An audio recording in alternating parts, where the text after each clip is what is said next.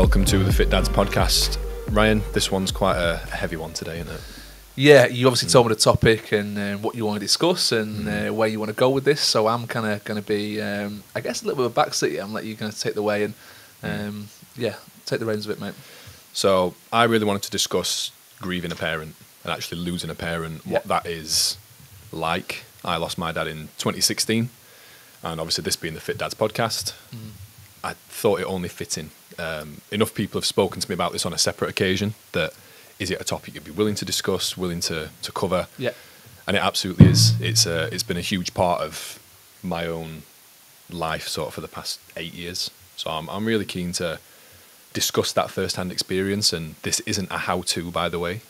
This is a first-hand account of the things that can go wrong, where things that sort of help myself in particular, and just a bit of a perspective shift. So as morbid as it is, I really wanted to cover this to potentially help out someone who's going through it or potentially going to go through it.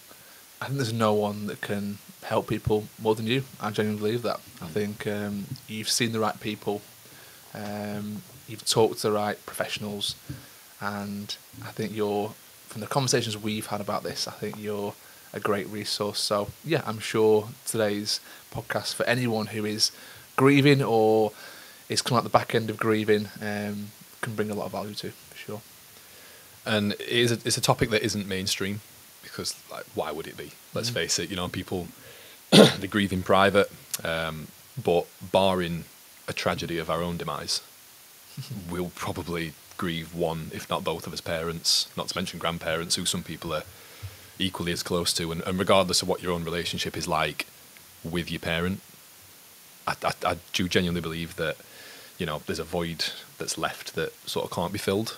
Yeah. If that makes sense. It's there's such formative characters, and sometimes in a very negative way, sometimes in a very positive way, that I just want people to reflect on their own relationship, maybe with their own parents, and make peace with the fact that, sorry to say this, but you will lose them one day. Yeah, sure. Yeah, it's a horrible thought, isn't it? Really horrible thought to think that one day the people that you love the most, people that you care about the most, people that you want around for the rest of your life at some point won't be there.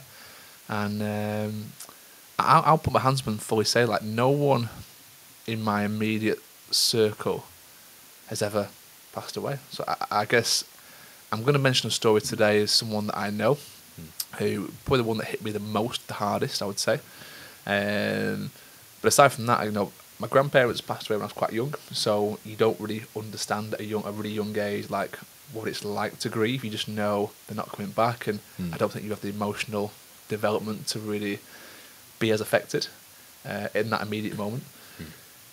But I obviously know with you, when your dad passed away, it was at a very kind of, ripe age, shall we say, where you are very emotional, you understand the whole concept, and I don't know if that makes it worse or better, I guess. I think for just a bit of context as well, like, my mum and dad, still married up until my dad passed away at 54. Weirdly, that number 54 is quite a haunting one for us as a family. Like, my granddad passed away at 54, my great-granddad passed away at 54, and so did my dad. Oh, wow. So it's quite a scary number. And yeah, it's one that we really reflected on as a family, and my dad was very aware of, unfortunately. And yeah, in 2016, he, all of a sudden just took a turn in health, started, having a lot of adverse health conditions, like strokes, heart attacks, and just out of nowhere, it seemed. Big, strong, fit guy I've mentioned before, like a bricklayer and very active, and all of a sudden that just stopped. Just because he needed... A stroke isn't something you would associate with someone who's got quite a daily active job. But yeah, and my way of trying to deal with the grief was to understand the science a little bit. Like, I really threw myself into it when we had the diagnosis that was cancer of an unknown primary, when they found out it was cancerous, which basically means they don't know where it is. Okay. We later found out it was pancreatic cancer, but post-mortem, shall we say, that's when we figured it out. So it was rough, really, really rough. It was a really hard time, and I said it before, I'm the eldest of 3 boys.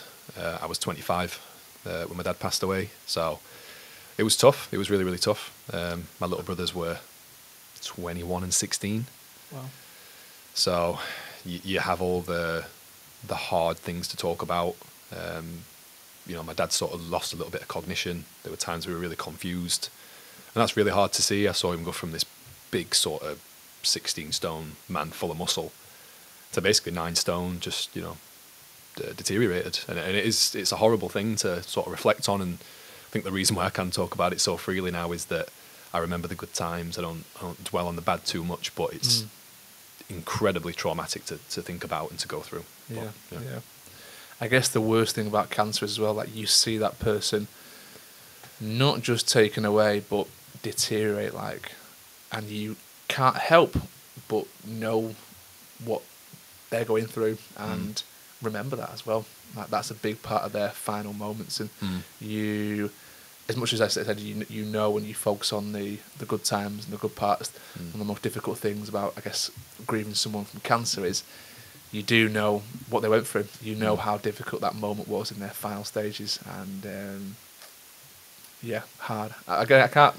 It's so hard for me to comment because I have no concept of this. My only concept is from you and other people I know who've had actually lost an auntie to cancer, but again, someone I wasn't relatively close with. But I did see my dad. It was his only sister. I did see him get quite affected by that for sure. I think it's a tough one because he was by far like the number one bloke in your life. You know, you look up to him, you want to be like him, and then sort of see that turning the tables where all of a sudden we were having to care for him was really, really hard, and the family dynamic just completely shifted, and we all dealt with it as own way.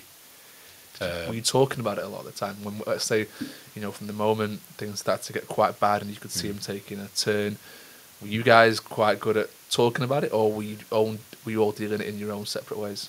I'd say very much his own separate ways. Like we tried to be as open as possible, but at the same time we had to honour what my dad wanted, which was to keep it quiet, essentially. You know, just really, he didn't want to talk about it much. No. That, like, in terms of spreading the message, he didn't want to broadcast it to everyone. It was like people who saw him in the street, for example, and, you know, being pushed in the wheelchair, for example. That were a really humbling thing for him and all of us, to be fair. And, like, you know, when it started affecting his eyesight, and I will tell one story in particular. Like, my dad were a huge Sheffield United fan. And the last game we ever took him to, myself and my auntie, who was my dad's sister, we took him to United against Oxford when we were really terrible in League One. We were awful, and we won 4-0, but we had 4 goals disallowed. So, so my dad telling everyone we won 8-0 because he just had no concept that we'd had offsides, and no matter how much I told him, he's like, "Oh, that's 6, isn't it?" And he was keeping score, like how many times the crowd cheered. And so, was his eyesight bad enough that he couldn't see the game? Yeah, like from a distance, yeah. Okay. And obviously the confusion were there. So, to my dad's knowledge, the last ever United game he ever saw was 8-0. We won 8-0, yeah. Brilliant, love that. And let's stick with that. Let's not change it. No, let's change it. Let's stick with that. But I think the hard bit is I got to say everything that I wanted to say to him. But the best bit is I got to say everything that I wanted to say to him. Yeah. So, like, you really think about that. You think, like, well, what do I want to tell my dad? And which is so hard at your age. Like, you know, obviously you were the oldest of 3, but anything below the age of like 30, really, I guess, even maybe higher. Like, how do you comprehend what's about to happen? How do you vocalize for the final time what you want to say to your dad? Like, you don't, I guess. You just there, you're present, you're making sure every moment matters, and just complete perspective shift, I guess. The hardest thing he ever said, like the hardest thing I've ever heard personally, is when he said that he'd never meet his grandkids. Like that to this day still really hurts me. The fact that he was very cognizant of that. He was very aware that had never happened. Yeah. And Teddy, like, his middle name's Robert after my dad's, and you know that felt right to do. Yeah, absolutely. What a great way of remembering him, and he would have loved that as well. He'd love that. That's how Teddy introduces himself, by the way. He'll tell you he's Teddy Robert. Teddy Robert. Yeah, I love that. Yeah, he'll tell you that. Yeah, amazing. Which, it's a tough one. Like, my way of dealing with that process in particular was to dive into the weeds of it. You know, to understand what was going on, to dive into the science. When they told us about palliative care, which is a really terrible word when you first hear it, which basically means end of life care, I was completely, I suppose, defiant towards that word. I was like, no, we're gonna fix this. We're gonna get it right. Forget palliative care. We don't need it. And I genuinely believed it to a point where you have this like crushing belief that you can fix it, which is really hard because I think we all went through different stages, and that was mine. And my dad always told me to like, let's explore some options, you know, don't lose belief in it. And for him to say that when, you know, I think he knew that as soon as it was palliative, like that's end of life care, you know. Yeah. But he always encouraged me to believe that we could find something. What a nice thing, and you know, even from what he, because he probably knew the most. Let's be honest, because you know he'll have been talking to the doctors quite closely. Yeah. And again, it's how you approach that as someone who's going through that. You know, you don't want to scare your family. You don't want your family to change. You don't really want your life to change. Like, I guess even though you're going through this, you don't want to be known as associated with that guy who's got cancer now and is, you know, going through final stages of life, because everyone is going to act differently. You probably want your final stages to be the happy times, the great times, and you're going to appreciate life a lot more. But you also, you know, you don't want that stigma around that label. That's the C word.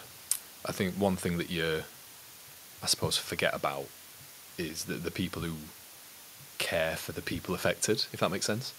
So I've been with Amy for a long time, my now wife, and she, you know, she knew my dad since she was 15 essentially.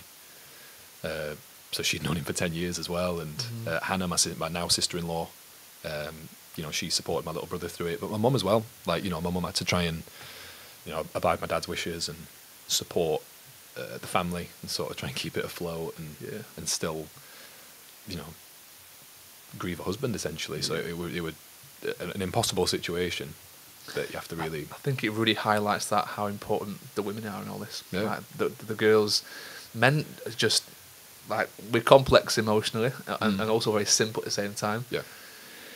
But I think we find it very hard to express things and talk about it. We you know, as we know from the mental health crisis that's going on today, we bottle things up and we don't talk about it, and we deal with it in our own very unique, specific way. And I think I know it's from, I've spoken about it before, but my way of dealing with things is just get through it. Like, I don't want to burden anyone with my shit, basically. If I'm going through something, like, I don't want to put it on someone else. Like, that's the last thing I want. I want to get through it. I'll come out, and I'm quite optimistic about the fact I will come out the other end of it. Yeah. But often, sometimes more often than not, you won't. Yeah. You have to speak to people. The only way to release that tension mentally is talking. It really is. I suppose changing on to like towards the end for my dad, like the two most overwhelming things that I've ever had to do, and I'll go on record saying this, is choosing my dad's coffin, which were, again, really grim and a horrible thing to do, but, you know, I wanted to be a part of that, naively. Is any part of you regrets that or not? Oh no, it were lovely red, white and black, you know, Sheffield United themed. Yeah, of course it were. Nice bit of gold on there. Awesome. Not seeing much of that nowadays. No. We're not now. And then literally at his funeral, it's the most overwhelmed that I've ever been. Like, there were so many people there, and people my dad used to tell me stories about. Yeah. You know, I talked to them in the pub afterwards, and I was laughing, and I'm thinking, my dad would have loved this, and I'm like, well, it's too late for that now. I'm enjoying this, but also, I wish he was here with us to celebrate this. There's a picture with me and a couple of my mates from football, and like we're in the pub, all suited and booted from a funeral, and we're smiling. And I look back at that picture, and I still feel really guilty about that. Yeah. Even though them smiles were genuine, I meant it. Yeah. Like I were happy to hear people's memories of my dad, and but then everything quietens down after the funeral. You know, people get on with their lives. That's not the most important thing anymore. Essentially for other people, you know, you can't. If the world stopped every time somebody passed away, we'd never get going again. So that was the hard bit that I found, just getting started again. To the point where when I dived into the science behind it, this is where I do get quite nerdy now. I realised that grief comes with quite a strong motivational response, which is you're very aware of your own mortality, if you like. So I threw myself into work. I did nothing else but work for about 6 months, and my dad passed away in November 2016, and I was getting married in September 2017. So I knew that, you know, I wanted to work hard, I wanted to sort of distract myself, and Amy had to cope with that, if you know what I mean. And I told this story before, but I chased a big bonus at work in my old job. I got it, and I thought, I'll solve a lot of that, you know, a couple of grand in my bank, that'll be all right. And I felt nothing when it landed, and I thought, this is bad. Like, this didn't solve anything. No. And it was what you were working towards. Yeah, and deep down, I sort of thought, that'll solve a lot of problems. So we booked to go away on holiday, like before his wedding, which was quite a nice position to be in, and just sort of broke down from there. Like, really went a bit numb to everything. I've not actually asked Amy if I can share this story, but I'm going to. Which she asked me, she's like, do you even want to get married? And I went, I don't know. She went like, do you even love me? And I said, I don't know. I didn't feel anything. I just felt completely like dead inside. And that was hard. I saw an amazing like analogy with it. It's like you're trying to reach for a glass of water, but every time you reach for it, it just moves further away. That's how it felt. It felt like I could never get what I wanted. And you think, well, what do I do now? Like, and that's when Amy sort of brought up like potentially some counselling, just to get my head out of it and just to understand what's going on. Was that the lowest moment? Yeah, by far. There were a time where just having that conversation with Amy, saying I don't know, and of course I know, like, you know, she's my now wife, mother of my child, and I'd have been so silly just to throw everything away then for the sake of self-destruction, essentially. So I didn't want to do that. Wanted to fix it and be right for people, so I could, you know, move forward with my life and I suppose enjoy my wedding. You know, that were obviously going to be quite emotionally charged, but must be really hard for you. Obviously, no doubt about it. Like for you, but also for Amy as well. Like for that whole thing, because it's, you know what it's like for a woman. Like one of the most special times in her life is her wedding day. And they've run up to that, planning it, prepping it, having everyone around her really positive, and then obviously that negative spin, I guess, of what's just happened. But also on the flip side, she knows she's got to be there for you. She knows she's got to be there for everyone else in the family, because if she knows the family really well, she's probably thinking, I've got to support everyone here as well. But I think it's really good in that moment that you were very honest with her as well. Like, you weren't sure what you wanted. Like, you weren't sure that whether you want. But I think deep down you probably knew you wanted all the things that she wanted. You just didn't have any emotion left to give. You had no emotion for love or for grief or for anything. Like, you were just probably emotionally drained. And I would imagine that came out in that conversation where she was asking these quite hard questions, like, do you want to get married? Do you still love me? And you don't know in that moment. You don't know what you want. Like, you just, I don't know. I'm trying to think of any relatable moments I've had, but I can't really. And I think you just, I guess it's all very confusing at that time. Oh yeah, I think I just wanted to feel something, which is why I threw myself into work. Like, I wanted that sense of achievement, but I threw myself into training as well. Like, looked great, but it weren't worth it. You know, I think it were. I'm not going to say a form of self-harm, but you push yourself to a degree. I think it 100% is. Like, you mentioned the word distraction before. It's definitely a distraction. There's no doubt about that. But I think it is. It's a certain sense of punishment, and I can definitely recount times in my youth where I used the gym to punish myself. I remember one time, just, it sounds very insignificant now, but just splitting up with an ex-girlfriend and feeling really terrible about the whole thing. And I just punished myself in the gym, really, really, to the point where it was like not healthy and good. And you know, you do it out of reaction for something quite bad in your life, and you know, it's very understandable as to why you went down that path, for sure.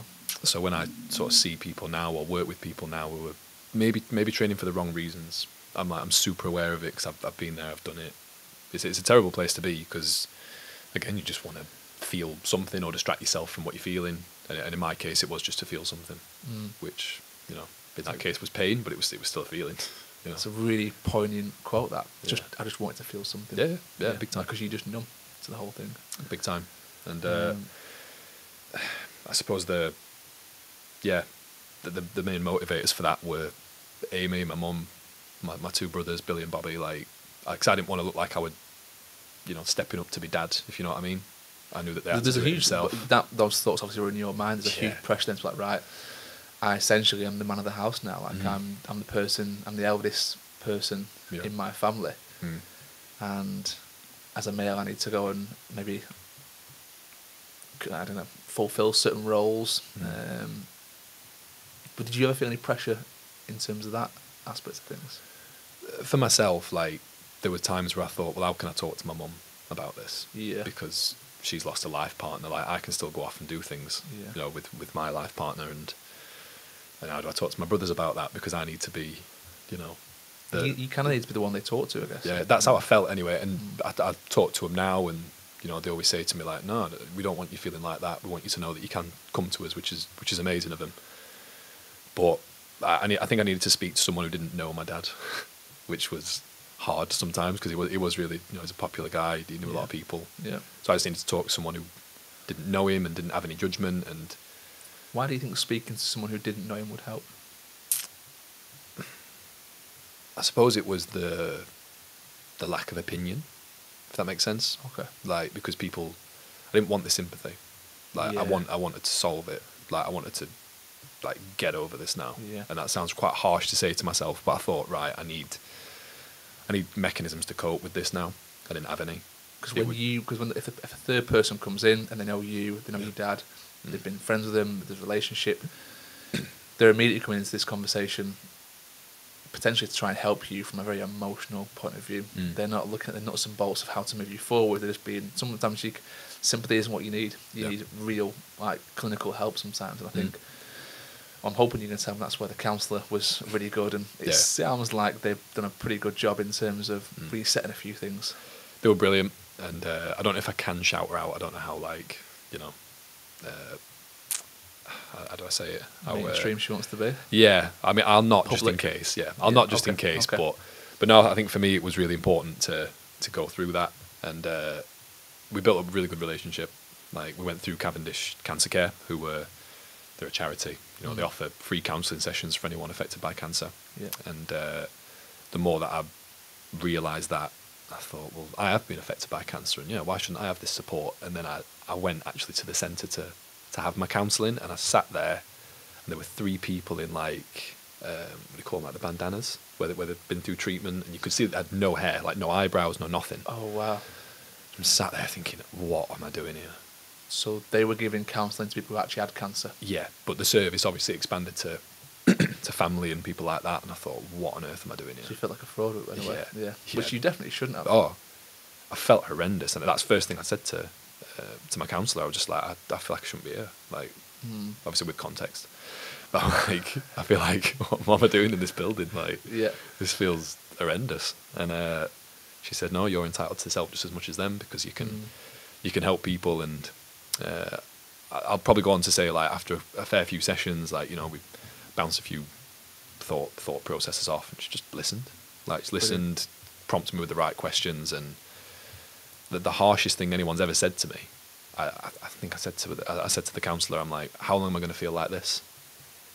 And they went, how long's your dad not going to be here for? And that were like the harshest thing anyone's ever said to me, but it worked. And they said it in such like a loving way, in terms of, well, you're always going to feel like this. And they used like this wave analogy, which were incredible. They sort of said, like, when you're grieving, it's like standing in the sea. Sometimes it like laps at your feet and it's quite nice, like you remember all pleasant memories. Other times waves get a bit bigger, like they knock you off balance a little bit. And other times they're just over your head, like, you know, you're out, you know, you're cast out to sea. I love that analogy. It's brilliant. I just thought it was brilliant, and I thought, yeah, okay. So I'll regularly ask that, like, what's the water like? I'll ask that sometimes, you know, if I'm feeling a certain way, I'll be like, right, how choppy's the water today? You know, how bad are the waves? And I just thought it was such a cool thing for them to say. It's really well put, and it's very apt, isn't it? Because, yeah, it does come in waves. Like when you grieve someone.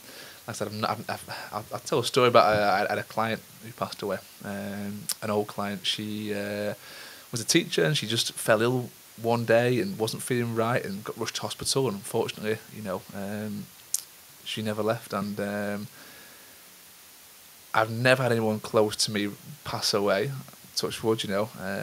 But this was one that really affected me. And I think for weeks and weeks afterwards, I was thinking about this one. And because she was a lovely, lovely girl, achieved a fantastic, you know, transformation here, and she was really hard working, and caught up with me occasionally on Instagram as well. Would ask me questions about things that she was getting up to and tips, and just one of those people that just I love checking in with. And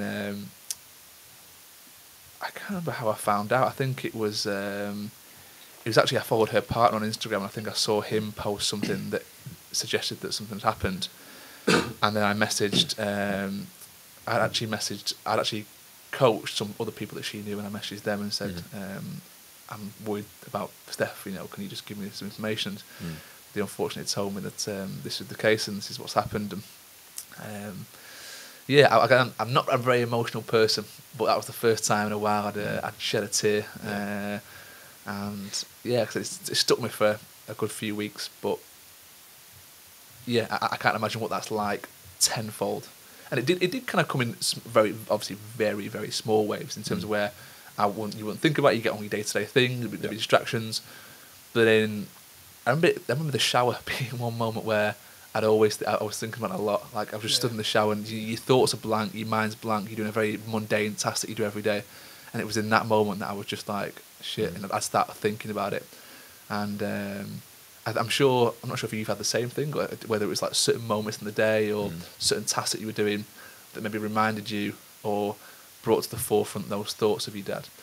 But I found that. Yeah, I think for me it were like the questions that I wanted to ask him. For example, like one thing I don't publicly speak about too often is I want to call it like a relapse, where basically when Teddy was born, I like spiraled again. Really? Just apparently it's quite common in you've lost a parent, like you have your own child, and it's like a trigger. Well, it weren't immediate, don't get me wrong, but there were times where I thought I ain't got a clue what I'm doing here. Like I asked my dad, and I remember the times where like I picked my phone up because I just forgot. Yeah. And I like sat on my phone and like went to go and press dial. And I thought, well, I can't do that anymore. Yeah. So you'd spiral that way, and that were like the second round that I went for counselling, which I really needed, by the way. Like that was quite bad. Was it worse than the first time, do you think? I'd say so, yeah, because I felt the first time it sort of felt like I did need it. I was like, no, this is justified. But I'm like, well, what am I doing? Like, why am I doing this? Like, I've just had an amazing little boy. Like, why on earth am I going through this again? And it just felt like I didn't necessarily deserve it that time. That's where I'd like talk myself out of it, and we're like, this is not grief. No, I'll get on with it because I've got these coping strategies, and it's different with a kid, I can't imagine that as well. Yeah, like all those moments where your first natural reaction is like, what did my parents do with me? Can I talk to them about this? And then realising that's not an option anymore. I can totally see why that would be a really, really triggering moment in your life. Was it something that the council mentioned the first time, or was it something you heard kind of afterwards? I reached out to them again, actually, being like, listen, I need some help, like I'm willing to pay. And they're like, no, you are actually entitled to as many rounds as you need. Right. And that amazed me, to be honest, and that's when I sort of turned on to, I suppose, charity work for them, which I still do now, because just to pay them back. Yeah, literally. Yeah. You know how good it's been. Oh yeah, and I think it's nice to know that you've paid back your own sessions tenfold. Yeah. That's quite a nice feeling to be like, I've put however many other people through that, which is nice. 100%. But no, the key thing that they said to me is like, well, what would your dad say to that question? And I could answer it quite accurately. I'm like, well, he'd tell me to do this. Yeah. And I remember him saying, like, I asked for the same counsellor, by the way, because they were still there, thankfully. Even like 3 years later. 3 years later, yeah. Wow. And they said to me, they were like, look, you can still talk to your dad. And I remember like pulling a face, being like, come on, don't sign me up to any say on stuff. But and they did. They like, that's got the little Ouija board out or something. Yeah. And they said like, you can still talk to him because you know what he'd say. Proper like Lion King moment, like. Yeah, he's there. Okay. And I'm like, yeah, I do actually know what he'd say. Seeing his face in the clouds. That's it. Still looking a little puddle of water. But no, that's what they said. They were like, look, you know what he'd say, don't you? And I'm like, yeah, I do. It's like, so you can still talk to him, can't you? I'm like, yeah, you just can't talk back. Yeah. But I know what he'd say. I know like the tone that he'd say it. I like that. It's well put that without making it sound a bit childish and foolish. Like it's just, what would he say? Because most of the time, I guess when it's like kids as well, because you've been one, you know what he said to you, and it's almost like remembering a little bit from when you were a child, I guess. I think for me personally, when I had Ted, like I connected the dots as well. Like I was 29, my dad was 29 when he had me. He's my son, like the eldest son. So deep down for me, I thought, God, like my dad went through everything exactly the same, and I can't even ask him anymore. Yeah. So that was tough. That was really tough. But you know, we try his best with Ted, and yeah, still can't watch Lion King though. Can you not? No, Isn't game over. Game over. Mate. Is it? Yeah, Oh, no. can't do that. No Really? chance. You not seen the new one?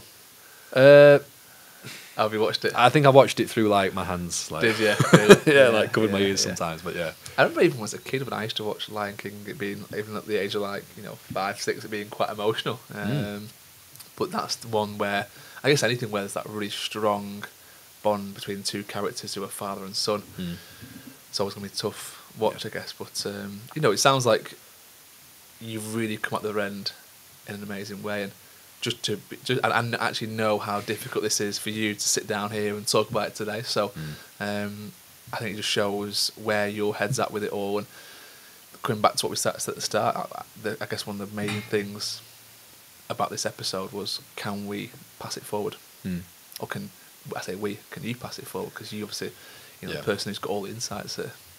And again, like enough people have approached me about it, which has surprised me actually. I didn't realise it was a topic people would like a little bit more, I suppose, information on. But like, if this helps anybody, amazing.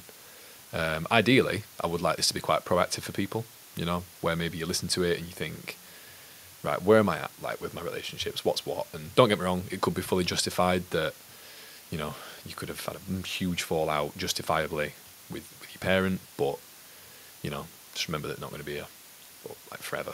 100%. Yeah. Perspective episode, absolutely. And I suppose one of the tangible was just life insurance. I'd no life insurance up until like my dad passed away, and then that triggered me to really get some life insurance. Yeah. Especially the age I was at. I thought, right, let's go. Was that because you were thinking about what your dad did? Did he have life insurance? Was that what triggered it? Yeah. As far as I'm aware, he did, and that's one thing that I've said to my mum. Like, look, I'm here if you want to discuss anything like that. But she's been pretty good in that sense that she doesn't burden us with that sort of stuff. But I remember that was one thing for me. It just triggered in my mind. I'm like, right, I need life insurance. Begrudgingly, I've still not done a will because it's quite a morbid thing to do. But yeah, again, that's something that I've just prompted myself to do. That's something Amy's been mentioning a little bit recently, actually. Amy's gone down this kind of morbidity chat recently where she's like, what if we both pop out of tomorrow? Who gets Harlow? Who looks after her? Yeah. Who gets the stuff we own? Who gets anything, basically? Rather than, families fighting over things, and there's always potential for that. I think if you've got a will, it makes it a lot easier for everyone, and then your wishes are kind of being passed forward, I guess. Yeah, definitely. And it's quite a hard thing to discuss with your partner as well, because like, when do you discuss that? Like, you just bring it up and be like, let's talk about life insurance, and then you're on internet booking a skydive. Do you know what I mean? Don't do it that way. But let's please don't do book that. a skydive after you've done your will. Don't do that. Which how did you jump from that to that? Yeah, I don't know. But no, there's a way to do it, and yeah, just like a lot of people put off by this conversation, and rightfully so. It shouldn't be at the front of your mind. It should be the back of your mind. But there will be times where it pops into your head, and you go, actually, what am I sweating this small stuff for? Do you know what I mean? Like, there's people who are struggling every day, and don't let it control you. And I think one thing that this whole, just since knowing you and since knowing your backstory with your dad and everything, it really highlights for me that it actually doesn't matter how healthy you are. Really, let's be honest. Doesn't matter. Like, there is no right, wrong. Life isn't. It just isn't fair. Like, what I mean? In every aspect and every level, life isn't fair. We just do things that we think are good for us. We exercise and we train and we eat better because we feel like those things will improve not only how we feel, but our longevity of life and our quality of life. But it's it holds no prisoners, does it? The cancer, and there's some shocking stats. Like, is it 1 in 2 people will get it? Which isn't madness. Like, one of us potentially in our lifetime could get it, which is just a frightening thought.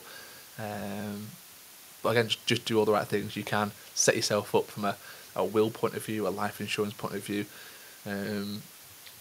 I never would have got those things sorted if it weren't for my mortgage advisor. Actually, I'll have to shout out her out, because when we got the mortgage and our very first mortgage, she had a few other things that she was, I think, were upsells really. Yeah. But one of them was life insurance, and it was it's almost like a peace of mind. Like I actually do think about it sometimes. Yeah.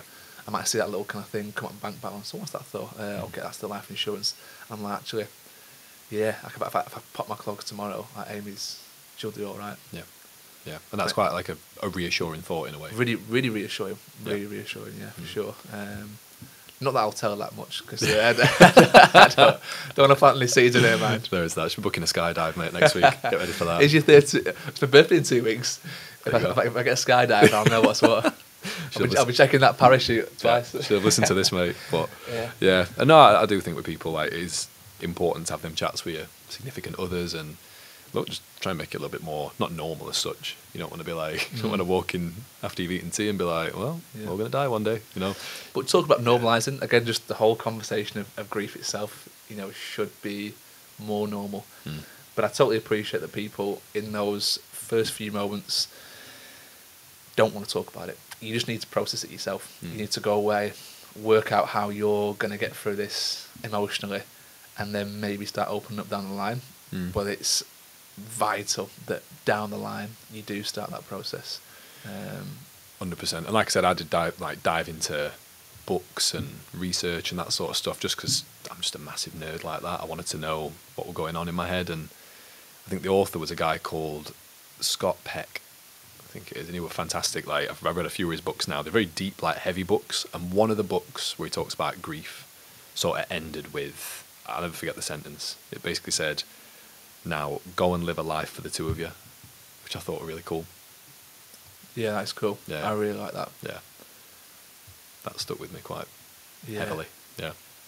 Because then you live in exactly how he would want you to live, how you want to live, and you remembering him as well. Yeah, definitely. Beautiful. It's really well put. So yeah, mate, I'm sorry it's been a little bit of a heavy one, and this was my idea, by the way, so Ryan's not forced me into a corner with this. Right, Brad, this week, it's the big one. I'm putting you on the spot, mate. No, it was something when we started the podcast, we wrote down some episodes and things that we thought might be good topics, and this was one of your immediate ones, wasn't it? It was discussing the grief side of things, because it's a huge part of your story, and it's, you know, as much as like you might see it as a scar, scars give us character, scars make us who we are. They're stories, and you might not be the person you are today in so many respects if it wasn't for what you've been through. So we always tend to focus on the negative side of this stuff, but actually they can make you a lot stronger in the long run. So you know, don't shy away from them. Talk about your kind of your grief. Talk about things you're going through. Talk about your mental health, because if you get past those things, it's amazing how much stronger you can be in the long run, for sure. And I will go on record by saying that I'll always make time for people. Like, if they pull me to one side and have a chat, like clients, or if I get a sporadic message on social media, if ever I post something about my dad, like, I like knowing where people are at. I like knowing just if you can help them, point them in the right direction, and just people knowing that there's opportunities out there to not do it on your own. Yeah. I think, you know, I would massively back that up. If there's anyone I know who's going to give you the best help with this, it's Brad, because not only is he in an industry where his job is to help people, but he also he's got first-hand experience. So yeah, if anyone's struggling in any capacity, Brad's your man for sure. Absolutely reach out to him. And hopefully this does help people, just whether proactively or reactively, whether they're going through it or bracing themselves to go through it, which there's a couple of people I've spoken to recently who the parents are in a bad state. So almost preparing himself for that. Yeah. Because I wish somebody would have told me this before. Yeah. That must be really hard as well, seeing people, especially that you know, go through the same thing. Do you find that triggering at all? Do you find that brings up some old memories, or are you okay with it now? I think I'm okay with it now, but just like anything, it depends how big the waves are. Yeah, of course. Yeah, definitely. Yeah. Guys, thank you for joining us on this episode, and hopefully you got a lot from it. And just to reiterate, if you want to reach out to Brad, his username on Instagram is @ThompsonTraining_. @ThompsonTraining. Cool. We've also got we'll put the email in the show notes today. So if you want to reach out to Brad for that, in that way you can. But yeah, thanks for joining us today. Thanks for joining. Thank you.